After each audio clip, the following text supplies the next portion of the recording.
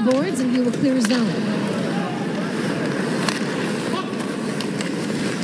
Pogdawaks now working away inside the line. There's the one-timer, and they score!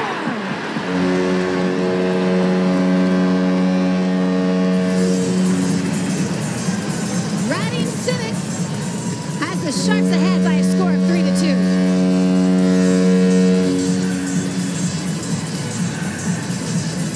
Well, Leah, Tomas Hertl was the late addition, and we talked about how important he was to this group and this line, how important they are to generate offense for the Sharks.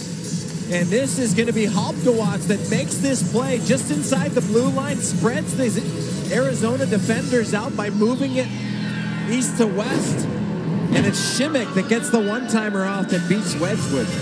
But for Bob Boughner and this team, getting that production from that second line, you can't just count on Meyer and Couture all the time, and getting Hertl back, I think he was eager to see what they could do.